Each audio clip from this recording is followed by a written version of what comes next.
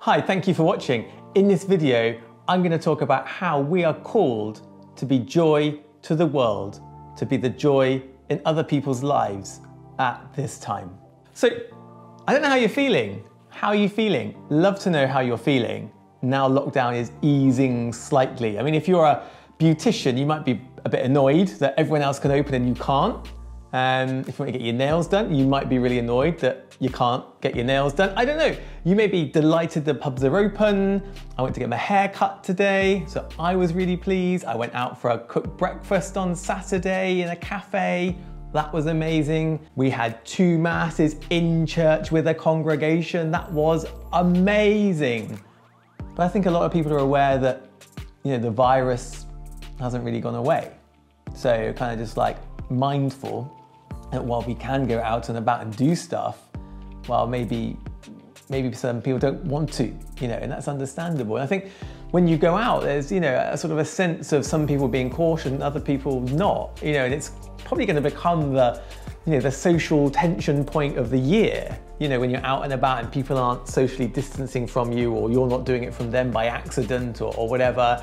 I was in the supermarket today and I walked the wrong way. I walked over an arrow pointing towards me, not on purpose, I just didn't know which way to go. So yeah, I think as followers of Jesus, we have a real obligation to be bearers of his joy to our world.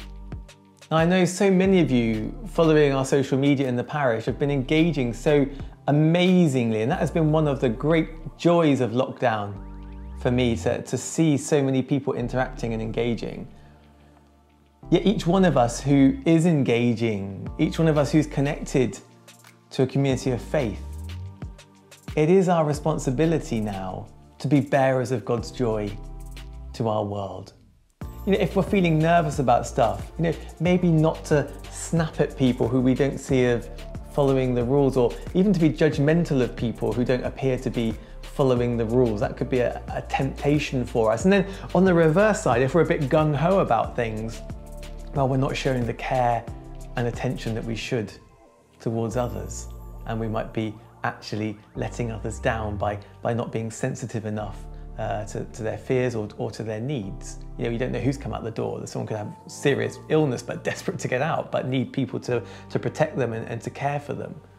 So as followers of Christ, we have a real obligation to be careful and cautious, but to be joyful, to be respectful of others around us. And I think there's going to be a lot of a lack of joy in the world at the moment. People are losing their jobs, and we know the situation is very difficult for countless numbers of people. So to be joy in the lives of others is so important. How can we do that? Well, we can actually listen before we talk. Maybe listen to someone unburden their problems or their frustrations. We can identify with their problem. You can say a nice word. Yeah, I've been struggling like that as well, And do you know what I found that really helped me? I prayed. I relied on my God in this time of difficulty, and he came through for me. He's really shone his grace on me, or shone his light on me, and poured his grace into my heart. I'll say a prayer for you that, you'll get through this. You'll know God's presence with you. Something really simple, something that says you're listening, that you care, and that you have an answer that you can offer them. That could be absolutely amazing. To share your joy, to share your faith with those you meet. I think it's going to be critical at this time. And we have such an opportunity, but also a responsibility to share God's love with the world around us. Thank you for watching, and I look forward to seeing you in the next video.